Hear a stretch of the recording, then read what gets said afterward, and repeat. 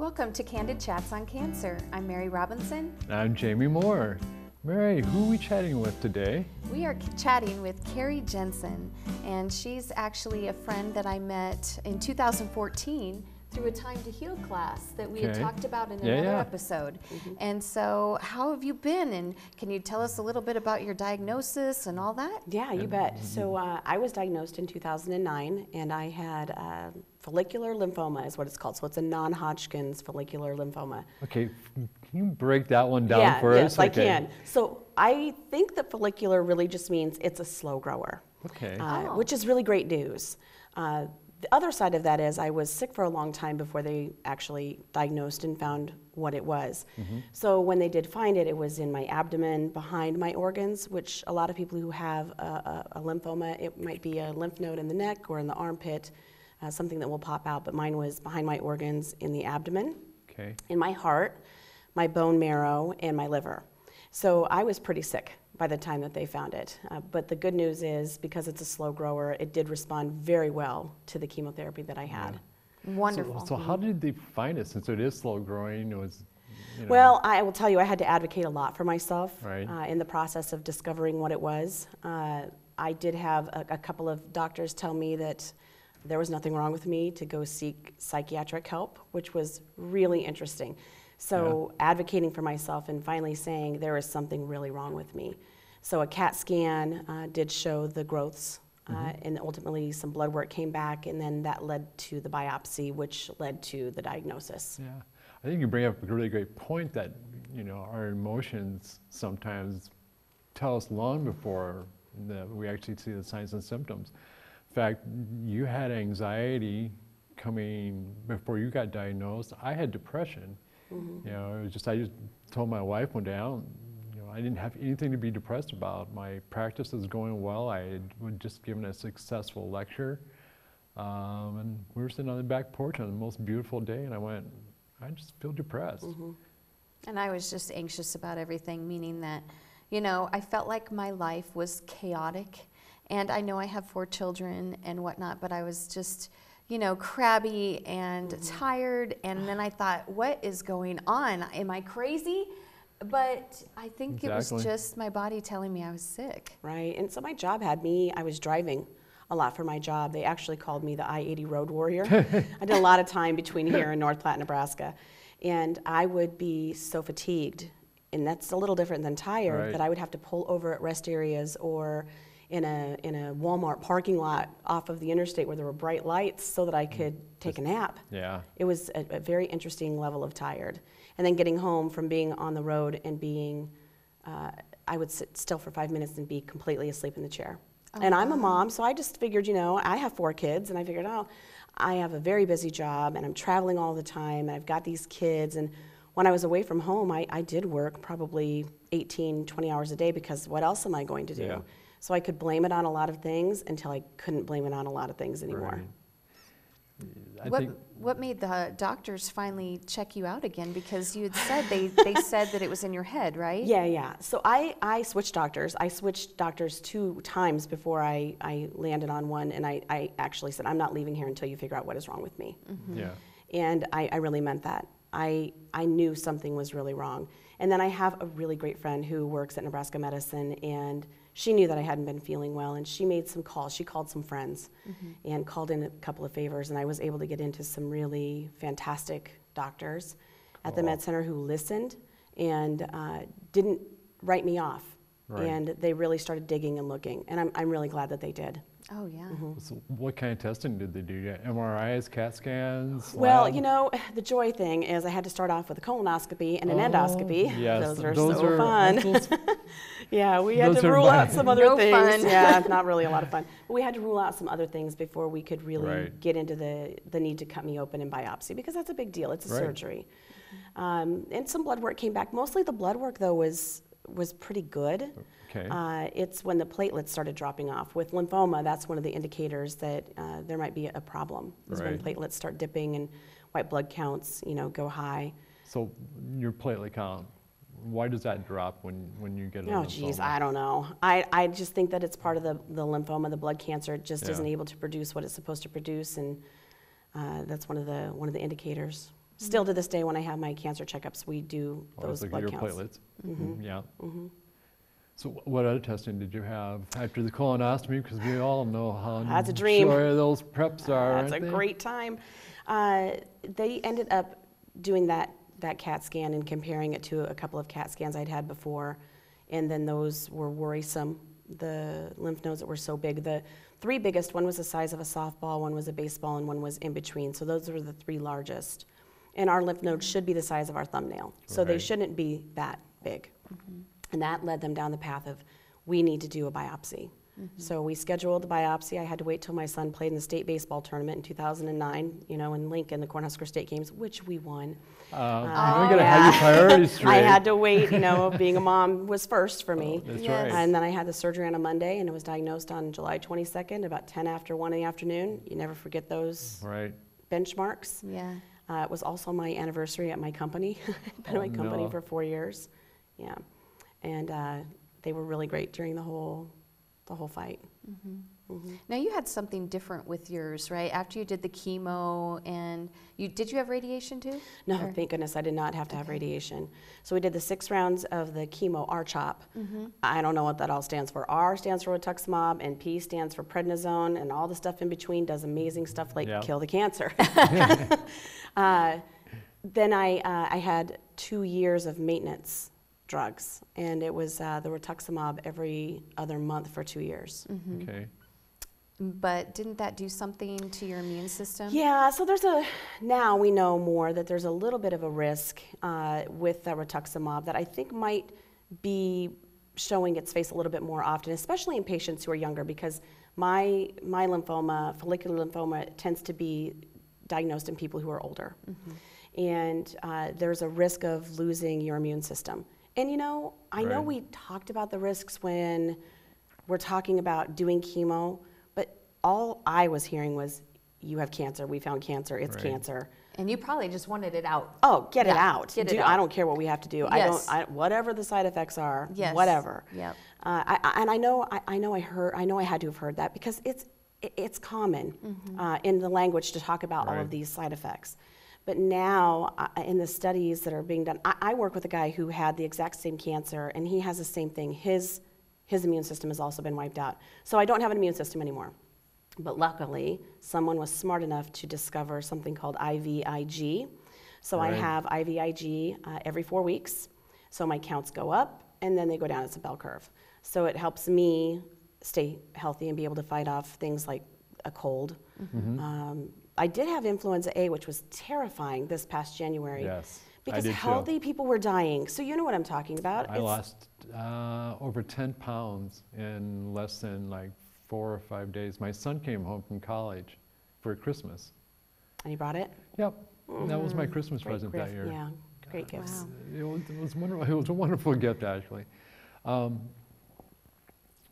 When you had to go through the chemo, you had 6 rounds, and then you went on an oral medication. Then No, it was so the rituximab was also delivered intravenously. okay, So right after I ended chemo, which my last chemo was November 27th of 2009, I said, you got to get rid of this port because I feel like I'm waiting for cancer right, to come back. It's got to go. And it was a little wonky and it felt weird and it hurt, so I wanted it out.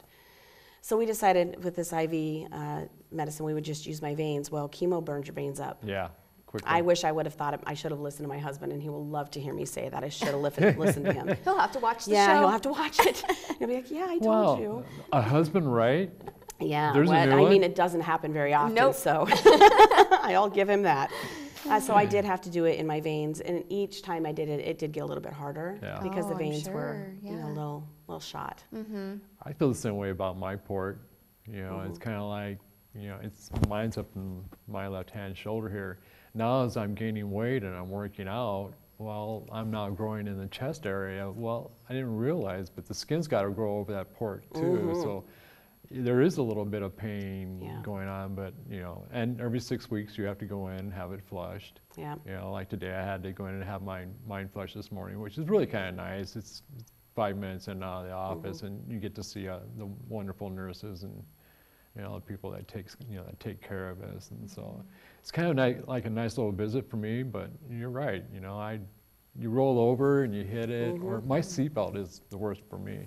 So I with my IVIG, I still go to the cancer center every 4 weeks, and I have it done there. Okay. One of the volunteers came in, and one of my friends was there, and of course we're yucking it up because why not? And she asked me if I'd heard of a pillow port. Yes, and I they said, make those. I didn't even know about a pillow port. Yeah. So I have a port again. I had it put in this side for the IVIG, and I said, put that puppy in there. So this thing is in there really deep. It is deep into my muscle. Really? So, you bet. And it takes a 1-inch needle to access it every time. But so when I'm a passenger, my seatbelt bothers me. I just got a pillow port, and I haven't been a passenger since I got it, but I can't wait to try that thing out. No kidding, me, yeah. Do you have one? No. You need to get one. Oh, Jamie, I'll get you one. I'm actually going there tomorrow. So Are you? Yeah, I will get you one because there are volunteers that make them for Yes. people that have those. I didn't have a port. I had a PICC line, and we had to get it flushed out every week if I wasn't getting anything. But PICC lines are for people mostly with leukemia, so that when you're done with your treatments, you can take the PICC line out. It's just in your arm, and it goes all the way to your heart, you know, close to your heart like your guys's does. But it's more temporary versus your, not permanent, but you know, yours is just different than mine. You probably know way more about it than I do, except I was able to get mine out when we were done with treatments. So. Yeah, and I figure if I have to do this every 4 weeks for the rest of my life, it's easier to just have a port. Oh, exactly. Yeah. Exactly. And you are in remission. Yes. I mean, just so yes. we know. Yes, I'm in remission, so my tumors are still there. They're not making me sick, and that's the key. My bone marrow is clean, which that's really great too. That's really good. So do you have to have bone marrow biopsies? Oh, no. Oh, okay. No. Good. I was just wondering, since you mentioned the bone two in my marrow. life, that was enough. Oh, yeah, I've had a few of those. Yeah. They are no fun. Oh, no. Sedation, that's the key to that Yeah. bad boy. Good drugs and sedation. I see that your hair's short, so I had to ask her when she came. Now, because I was like, I thought you were in remission, but she's loving the fun look of this. So one of the most beautiful things about losing all of my hair anyway, because it wasn't easy at first, I learned that I could really pull off and rock a bald head if I need to. My head is perfectly round, which who would have known? And I can wear short hair. Now, I did grow it out after I was all done. Yeah. I grew it out to my shoulders. I did that too the first time. Yeah. And I was like, okay, well, that was fun. Now let's cut this off again. So I just kept going shorter and shorter and shorter. And it's easy. I actually was rocking a faux hawk for about a year.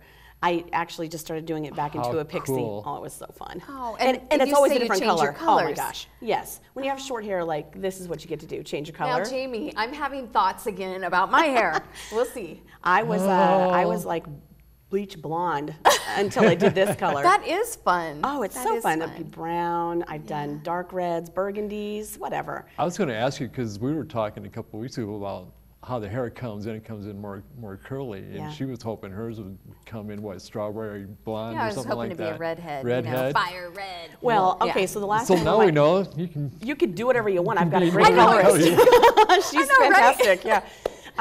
great. When I did the blonde, well, I'm really fair skinned anyway, and my eyebrows never really came back that great. They're real thin and they're white. Like my hair is white. My hair did come back darker and curlier. So now we have to bleach it and make it blonde. So when I was the blonde the last time, people were like, "You look like sunshine." Aww. Yeah. So when I come with that's Fred, I sweet. go, "Well, sometimes I'm sunshine and sometimes I'm fire." So what do you know? Sunset. Yeah. I love it. It's That's fun. great. It's fun.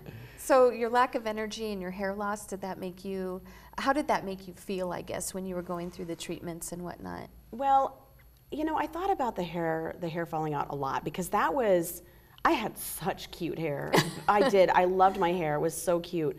And I, probably not unlike a lot of women, I thought that my hair was, part of my personality. And when you see someone, you look at those kinds of features. And in my head, I was thinking, I'm losing my hair, and this is a huge part of me. And what are my kids going to think? They're going to look at me, and I might freak them out. I might freak their friends out because my kids were kind of young when I was diagnosed. And thinking about it and blogging about it and just contemplating the day that I was going to get my hair shaved, because that's, that was the recommendation. It was falling out. We cut it really short anyway, but it was falling out all over the place, and it's a mess. That's what I had to do too. Yeah, well, I've come to understand that when I lost my hair, it wasn't really so much about the hair. Right. It was the fact I was not going to be able to deny that I was sick. that I couldn't say I have cancer. I couldn't utter those words. I could say they found cancer after a couple of weeks. I just couldn't say I have cancer. Mm-hmm. When I lost my hair, I couldn't fake it. I couldn't deny it. I had to accept it. And I'm a really positive person anyway, and for some reason, that signified something so much bigger than my looks changing. Right. Yeah. And my kids were awesome. They were really awesome. I have a picture of me in my son's aviator sunglasses, and we first cut my hair into a mohawk, and it was something to be loved. It was fantastic. But the picture, I know that I was fighting back tears because I was just so freaked out. Right. And still not really fully understanding or recognizing the significance that I had to admit I was sick. Yeah. But then we shaved it all the way down, and I thought about it, and I took a selfie. They weren't called selfies then, I don't think. Maybe in 2009, but whatever. know. I took a picture of myself, and I posted it with my buzzed head on Facebook, and I said, "Here I am." And I had to accept. That gives me goosebumps. Well, I just had to accept it. Yeah. And it wasn't as awful as I thought it was going to be. And then when it was squeaky bald, I did not wear a wig to work. I did wear a wig to work. I didn't wear a wig anywhere else. Right. The only place I wore it was work because I thought people would be freaked out by a bald chick because, it's a little weird, I guess. Yeah. I don't know. Yeah. But my kids really embraced it and did a great job. And these days, I got friends of mine that don't even have cancer that shave their head because they want to. So it's you still kind of get looked at when you go into the grocery store, I'm sure. But these days, it's a little more fashionable actually to be bald as a woman. So that's pretty lucky. Yeah, I think of eyelashes. When I lost my eyelashes, that was harder for me than losing my hair. Getting ready for a game in September, a football game, and putting on mascara, which I have done, in the majority of my life. And I'm looking in the mirror and I'm like, do I keep getting this mascara on the bottom part of my eye and wiping it off with the makeup wipes and leaning in. And then I realized I had sticks for eyelashes. I know. I remember. Well, the reason why I'm laughing is because my husband made fun of me one day because I was putting on mascara and I literally had like a hair here and a hair there, and that's it. And I said, you know what? It makes me feel pretty. Just leave me alone. Just leave it alone. Yeah. Just leave it alone. When we were rolling into October, when I was, at the prime of my cancer treatment. Yeah. So I'm bald. My eyes are kind of sunken in because, chemo makes you feel like Have crap. no hydration. Yeah. Yeah, and my skin didn't look good, and I didn't have eyelashes or eyebrows. I totally looked like, what's the guy from Cousin It? No. Night Court or something like that? No. Adam's Family. Adam's Family, that Yes. guy with the light bulb in his Yeah. mouth. I can't remember his name. Uncle Fester. Fester, Yeah. So I looked like him. So for Halloween, we were going to get one of those light bulbs that light up, and we were going to go trick-or-treating with the kids, but I ended up with a fever and I couldn't go. Aw. But it was a great idea. Yeah. Because I really looked like him. I actually have pictures side by side of me looking just like him. Oh, that's That would be funny. great. Yeah, you got to find humor. So, with kids, you were diagnosed and your kids are young. How did you do all that? Handle being a mom, wife, Well, a person with cancer? great support system. Hands down, that's the best. So I did call my pediatrician right after I learned that I had cancer. I said, I don't know how to do this. I don't know how to tell my How old were kids. your kids? Well, now they're 26, 20, 19, and 18. So this is 9 years ago. Yeah. They were younger. Yeah.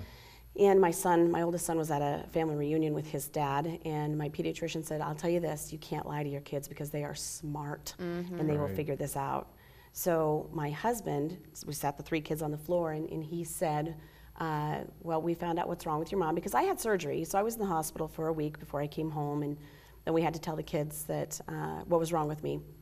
And they were little. So Ryan is 20 now, so what was he, 11? So they were 9, 10, and 11, or 8, 9, and 11, 10, and 11. And my husband said, so they're going to do chemotherapy, and Ryan's eyes just became as big as saucers. And he said, that's for cancer. I thought, how do you know that? You little kid, how do you know that? And I thought, oh boy, she was right. We definitely cannot lie. Yeah. Then we had a friend of our family's that he said his mother died of leukemia when he was quite young, and they didn't tell him. They weren't honest with him about it. She was sick, and then she was gone. Yeah. And he said, don't do that to your kids. So we had open conversations about it. We had amazing friends. we had a barbecue shortly after I was diagnosed, and I couldn't believe all the friends that came, and like they wanted to clean my toilet, and I was like, I don't want anybody cleaning my toilet. That's weird. And our kids were active in sports, so they wanted to run our kids around for us, and it was really humbling to accept that help. But what I came to understand in this whole journey is that's how my friends and family felt like they were part of my fight. Right. They want to help. Right. I knew what to do. I knew to go get chemo, and I knew that I'm not going to feel good, and that was my job. My husband's job was to cook and clean and take care of the kids and be the coach of all the athletic things that he did. And my friends' jobs were to run my kids around, bring us meals, clean my toilets, fold my towels. Yeah. I mean, it took so many people to help in the process. But it was not just me alone. There were a lot of people in my life, work, family, friends. We were very, very fortunate. And I think that support system's huge with anybody going through this, because just lets you know you're not alone, and it alleviates some of that stress that's unneeded, because you know that people are taking care of things that you normally do and don't have the strength to do yet at that moment. Yeah, the fatigue that you experience as you get more and more chemo in your body, it is just incredible. And I had a friend that would drive me to work because chemo brain's real, as you both know. Yeah, very real. Very, very real. And what? Yeah. Where did I park? Oh, she would pick me up and drive me to work and drop me off outside of the building and pick me up outside of work so that I didn't have to walk the 2.5 blocks to the office. So nice. There were days when I didn't know if I could. Yeah. But I worked the whole time. I didn't work the whole time because I could not be, my immune system was compromised, so I couldn't be around people. And I'm a teacher, so you have all those children, But, I know Jamie worked. Yeah, and I had a nurse that was working with me, and she would literally send me home during the day. And she would pick me up at I only lived like 2 blocks from my office. And so I used to walk every day until I got really knee deep into chemo, and like you said, you just get so fatigued. But she would come pick me up, she would bring me home for lunch, and then she'd make me stay at home and go, all right, I've got the clinic for the rest of the day, and she would. Her name was Brenda, one of the most amazing support systems I could have ever hoped for, and she just showed up at my door one day. God must have known. Yeah. Absolutely. So what made you stay positive throughout all of this then? I've kind of looked at this as I really had 2 choices, and I had to simplify it that much. And I had either the opportunity to fight or lay down and die. That simple. Get up and fight or lay down and die. Well, I wasn't going to lay down and die. I was 38 years old, 4 awesome kids, not doing that. Yeah. So to me, in my brain, I made it that simple. And I don't know, I tend to look at everything in a very positive way anyway. I may not ever know why this was my journey. Right. And that's okay.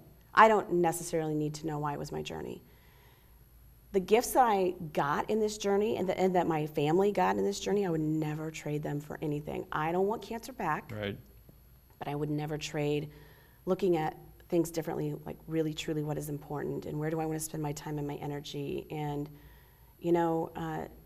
somebody cutting me off on the way to work is not that big of a deal, it may have been pre-cancer. Yeah. I don't know. You learn to not take for granted the things, and you have a different perspective on life.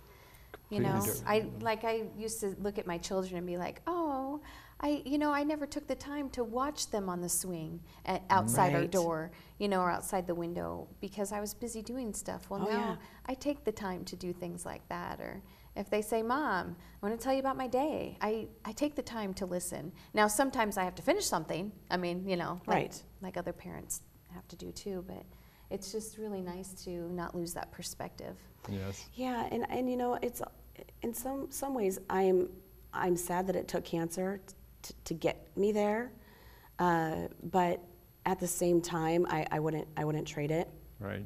I wasn't maybe the most understanding person before. Well, that's not true. I've always been an understanding person, but my mom got diagnosed with cancer after I had cancer.